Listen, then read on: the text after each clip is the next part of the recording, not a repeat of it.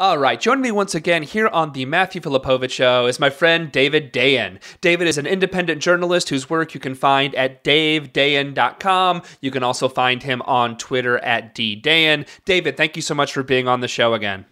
Thank you for having me, Matthew. All right, so David, Elizabeth Warren recently had a good student loan interest rate bill that was, of course, defeated by filibuster in the Senate.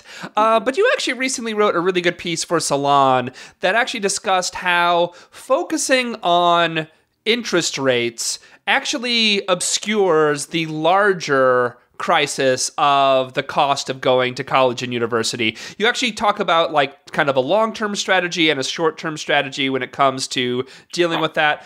Tell us first about the long-term strategy. Yeah, I just believe that the long-term goal shouldn't be about making, student loans more affordable. The long-term goal should be about making them irrelevant. And the way you do that is you take all the current dollars that are put to use in grants and loan subsidies and tax preferences for higher education, and if you add all that money up, you could pay the tuition annually of every student going to a public college or university. So you end up having a sort of two-tiered system. You have this public option that is free or near free. And then you have a private option that if people want to go to, the Harvards and Dukes of the world, the private prestigious colleges and universities, they can, but that would have to be, basically their responsibility to get there.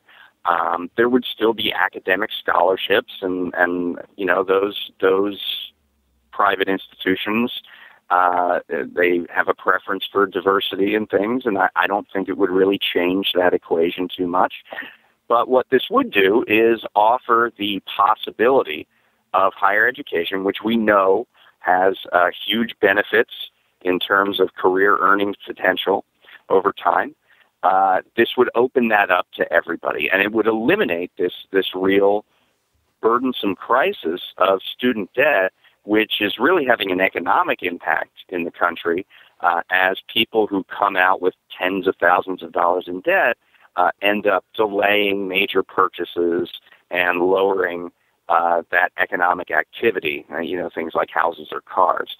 So that's really, I think, what should be the long-term goal of the activist community around student debt. And this is not something that is, just a fantasy kind of realm here. And it's not just that countries around the world do this.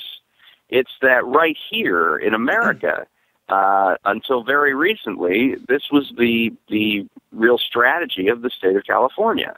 The California Master Plan of the 1950s and 1960s had free colleges and universities that were public. The UC system, the California state system, the community college system was all basically free, or as close to it as you could get. And then there were private colleges like USC and other Stanford that cost more money.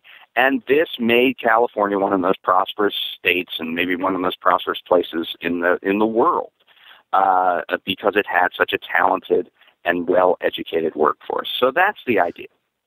Well, so what happened? I mean, what happened in California to change that? I mean, obviously the right wingers got their claws into this, and the anti-spenders got. But how did that actually come down? Where they actually shifted that cost? What happened there? Yeah, I mean, Prop 13 happened, and Prop 13 significantly lowered the resources that the state had, and they gradually pulled back from the investments in public education, and tuition, gradually went up, and that's your answer. Right. Tuition is still relatively maybe somewhat affordable, but it's gone up by leaps and bounds, especially in the last crisis when the money just wasn't there. So the difference here when we're talking about a free public option is to leverage the federal resources, the federal grants, the federal tax preferences, the federal subsidies and use that so that the state isn't the only entity that is providing the resources for a free option for higher education. So that would be the difference.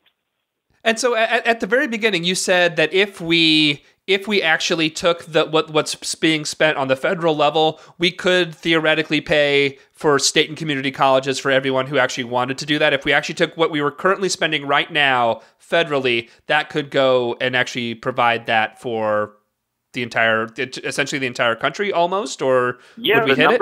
The numbers do add up, and it's because of a misallocation of resources. I mean, we're using these tax preferences so that people can send their kids to Harvard. I mean, a lot of the money ends up going or goes to, in terms of loan subsidies, a staggering amount of student loans are used at for-profit colleges, which have the highest default rates because they're basically diploma mills where people get worthless degrees afterwards and can't do anything with them.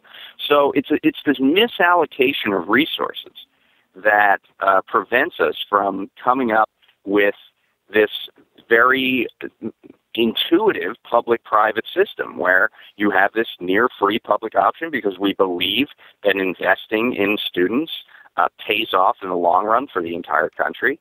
And then you have this private option where if people want to go to more prestigious universities, they can, and they can muster up the resources for that.